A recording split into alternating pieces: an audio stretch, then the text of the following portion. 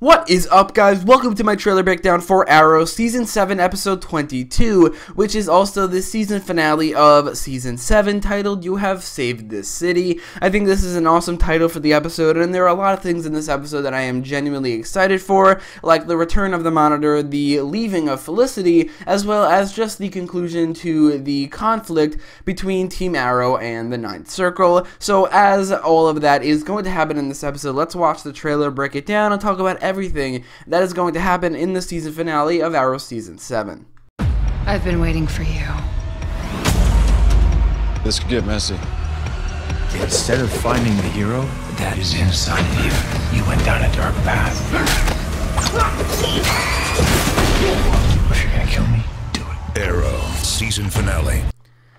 So here it is, the ending to the conflict between the Ninth Circle and Team Arrow, as well as Green Arrow and Red Arrow, though she's never really been called that, but obviously Oliver Queen and Emiko Queen, they're going to have a fight right here, and I'm hoping that they do something that I've been saying up until like the entirety of the season. Every time we saw Green Arrow and Red Arrow fight, I think that Green Arrow was holding back because it was his sister, and the only time they did fight, that he already knew that she killed his father, or she at least let him die, was in a hallucination where he just straight up killed her, and then later they didn't really fight, but there was a confrontation where he refused to kill her. So I'm hoping now, if they do fight, which I'm guessing they will, he beats her pretty easily, and maybe he doesn't hold back this time around, although at the same time it does hold back because he's not going to kill her, but it doesn't hold back to the point where he doesn't kill her, and I'm hoping he beats her very easily, because she's not exactly a very big physical threat in this season. She's not exactly a good villain either, and it would be pretty satisfying if he just defeated her very easily in a fight scene, because it would make the Green Arrow look so badass in that scene. So we see Team Arrow go up against the Ninth Circle, or a bunch of their goons, in a server room. I don't know if the server room is important. I don't know if they need to secure it, or they need to keep it safe, or they need to protect it, or maybe it has something to do with Archer. I have absolutely no idea, I'll be honest with you, but what I do know is that we see Arsenal and Spartan, but we also see Bronze Tiger, a character who was very important in this season, way more than any other season in the past, as he was one of the prison mates with Oliver Queen, and in the kind of season finale to the prison storyline, he helped Oliver Queen, and he was awesome. He was very badass. He had a great redemption arc, and it seemed like he would be having a bigger role in the season. We saw him once since then, and now we're seeing him again. But we also know that he probably will have more to do with Team Arrow, because we know in the future John Diggle does adopt Connor Hawke, which is his son, which is Bronze Tiger's son. So maybe Bronze Tiger joins the team, befriends John Diggle, and then dies. So John Diggle does adopt Bronze Tiger's son. Either way, I am so glad that he is joining the fight here, because he is genuinely awesome. The actor, or whatever stunt double he has, he's so good in the fight scenes. He's really badass, and I just love the characters. So I would have nothing against him joining Team Arrow, and I'm excited for him to do so in this episode. But Bronze Tiger is not the only returning character in the fight against the Ninth Circle. He's actually one of 3 as far as we know. Not only Bronze Tiger, but also Black Canary, aka Laurel Lance of Earth 2, is returning in this episode. It seems like she moved back to Earth 2, but now Team Arrow will call her for help, or maybe she never left and she decided to stay, because she is on Earth 1 in the flash forwards, so maybe she kind of found more of a home on Earth 1. She said she's leaving, but she never did, so she returned in this episode to the fight. Either way, I'm definitely pretty excited to see her return. She has had a great redemption arc, and she has become a great character, and honestly, I really like her interactions with Dinah Drake, as well as Sarah Lance, but she's obviously not on the show, so I'm definitely excited for like this scene right here where they team up. Dinah Drake doesn't have the Canary Cry, but Laura Lance does, so like together, they kind of make one very good Black Canary. I don't know, it doesn't really matter, but we know that she is returning in this fight, and we already knew that from set photos, but this just confirms it. But another character who is also returning is a character I'm definitely not as excited to see return, specifically because it doesn't seem like he's going to be having a role outside of just like a guy on the chair, and that is Mr. Terrific, aka Curtis Holt. Don't get me wrong, I do like Mr. Terrific, like when he's on the field. I do like his costume a lot. I do really like his T-spheres, like they're very, very unique, but I don't love Curtis Holt as a character, and it seems like he's not actually suiting up as Mr. Terrific. It seems like he is only going to be helping Felicity with the hacking part, as we see in some promotional photos. If he does suit up as Mr. Terrific, and we see just a huge team-up shot of Green Arrow, Arsenal, Black Canary, Black Siren, Spartan, Wild Dog, Bronze Tiger, and Mr. Terrific, that would be awesome. I would definitely love to see that, but I don't think that will happen necessarily, but I do think it would be cool. And either way, Mr. Terrific is definitely a character that I would like to see return as Mr. Terrific, but not really that much as Curtis Holt. But I do think this is probably going to be his last episode on the show, unless he returns in the series finale, which he definitely might. So the trailer ends with the fight scene between the Green Arrow and the Red Arrow, which is going to be the end fight scene, and we see that Oliver is trying to tell Emiko to kill him, either trying to prove that she can't do that, or I don't know, obviously there's no other reason he would do that, but I don't think he's going to succeed at that. He obviously thinks he does, but for some reason I've noticed on the show that he's not very good at convincing people that they should turn around their lives. Like, for some reason, whenever he does, it just doesn't work. Like, in the moment, like maybe over time it does, but in a moment like this one, it never works. So I don't think it will work. I think that she will genuinely try to kill him, but then either maybe the Monitor will get in the way, or he will get in the way, and maybe that will force him to kill her. I do think she's going to die in the episode, probably. I don't think they're gonna just defeat her and put her in jail. I think that she is going to die, and I think Oliver is probably going to be forced to do it. Not necessarily that he wants to, that he does have to, and it's kind of in self-defense. Either way, this is not necessarily a fight that I'm excited for. Again, I would much rather a fight where we do see Green Arrow and Red Arrow fighting, but we also see the rest of Team Arrow fighting all of the Ninth Circle goons. Like, there's 8 members of Team Arrow fighting all the Ninth Circle goons. That would be really cool to see, with the 2 leaders of those groups fighting each other. That would be pretty cool, but it seems that it's only really Green Arrow and Red Arrow fighting each other, and maybe the rest of Team Arrow is fighting the Ninth Circle, like, in a different place. I don't know, that doesn't seem as fun to me, but either way, it probably will end up being pretty good, because whatever how maybe not great this season has been at times, I think that it has been good lately, and I do think Arrow is really good at making season finales, like in season 1 and 2, and as well as 5, obviously, and 6 even had a great season finale. So I think that this season will probably have a good season finale as well, but maybe it won't be due to the main storyline. Maybe it'll be due to the 2 other factors that I did mention: the Crisis on Earth, on Infinite Earth factor, as well as the Felicity leaving factor.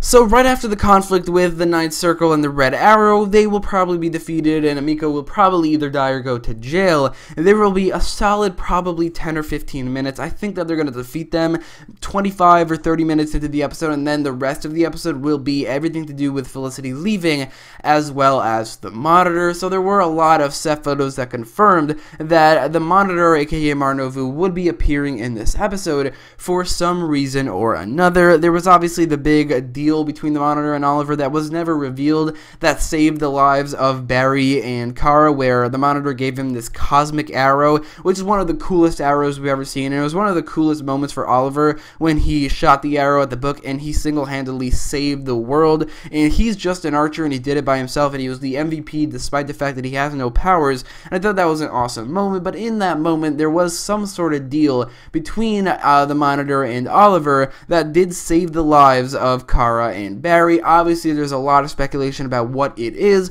Most people think that it is Oliver giving up his life and probably one other person's life, because it's not one person's life for 2, it's going to be 2 for 2. Barry and Kara were saved, so 2 other people would have to die instead. I think those 2 people are going to be actually Oliver Queen and the Monitor. A lot of people think it's going to be Oliver Queen and Superman, but I don't think that's going to happen. Superman is such a minor character. Even in Elseworlds, where he did appear a lot, he is still a minor character in the universe, and I don't think that would work, and I would be so angry if Superman died to save Supergirl. But I do think Green Arrow and the Monitor dying to save the Flash and Supergirl, who in turn save the the multiverse from the Anti-Monitor, I think that is what is going to happen. And in this episode, we will see probably them talking about that whole deal, maybe even revealing to us what that deal is between Green Arrow and the Monitor. But we do know that there will be some sort of confrontation between the Monitor as well as Green Arrow that I am definitely excited for. It's easily my most anticipated part of this episode,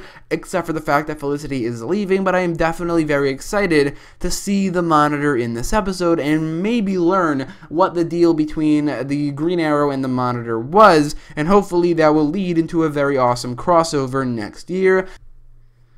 There were also a lot of people speculating that Tommy Merlin in the last episode, who was seemingly a hallucination on Oliver's part, or actually he was kind of dreaming, Tommy Merlin, a lot of people are speculating that was the Monitor manipulating Oliver, or trying to help Oliver out of a situation because he needs Oliver alive for the Crisis on Infinite Earths crossover and the events of that crossover. So maybe that was the Monitor. I think that it is very possible that that is true, and in this episode it will be revealed to Oliver that Tommy Merlin was the Monitor in that scene. It will be revealed to the audience as well, because when Tommy snapped his fingers, it did remind me of Thanos, obviously, and I think the Monitor kind of reminds me of Thanos as well. So maybe there was some sort of comparison there. There was like a flash of light that makes it feel like the Monitor snapped his fingers and brought Oliver back to where he was originally, where Team Arrow was going to get him. So it's definitely possible that Tommy is the Monitor in that episode, and that may be revealed in this episode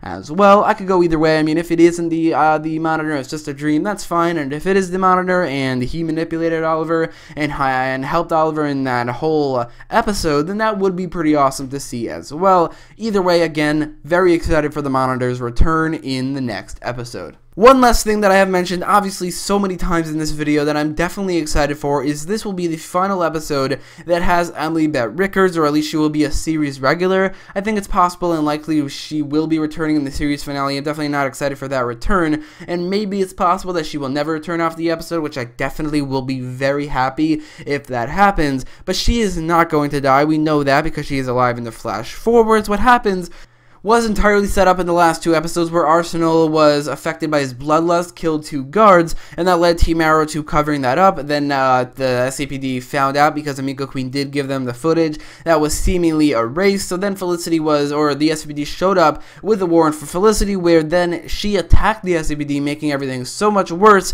and now she has to go off the grid with her baby, and that leads to Mia growing up with Felicity on this house off the grid, and that leads to the flash forward as well. This isn't the ideal way for Felicity to leave. I would much prefer she just die and we'd never see her again in the future, because this does warrant her return, and this does mean that the flash forwards, I mean, we already knew this was going to happen, but she is alive in the flash forwards, but maybe not for long, because I don't see the flash forwards continuing without Felicity unless she dies, because she's not going to be in the flash forwards. That is a fact, because it's not Felicity Smoke leaving the present day, it's Emily Bett Rickards leaving the show, and they need that actress to play Felicity Smoke in the future, so we know she's not going to be around the flash forwards either. I mean, that is if the flash forwards even continue into the next season, which I'm 100% certain they will. But anyway, I don't even know why I mentioned that, but Felicity something has to happen to her in the flash forwards. Either hopefully she dies, which would probably be a very, very satisfying thing to watch. It only took like,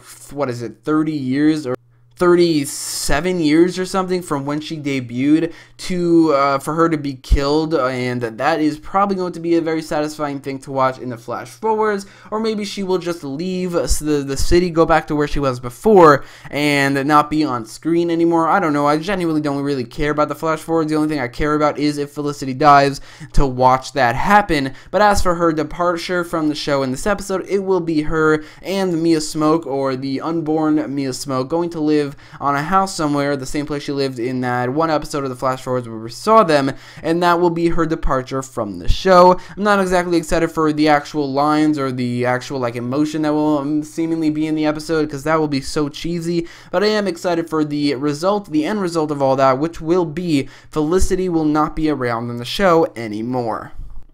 But anyway, let me know your thoughts in the comments down below. Are you excited for the final confrontation between Team Arrow and the Ninth Circle, or maybe more specifically between the Green Arrow and the Red Arrow? Are you excited for the return of the Monitor and the Crisis on Infinite Earths aspects of this episode? And are you excited, or maybe sad, hopefully you aren't, about the departure of Felicity Smoke from this show? Let me know your thoughts in the comments, and if you like this video, make sure to leave a like, share, and subscribe, and thanks for watching.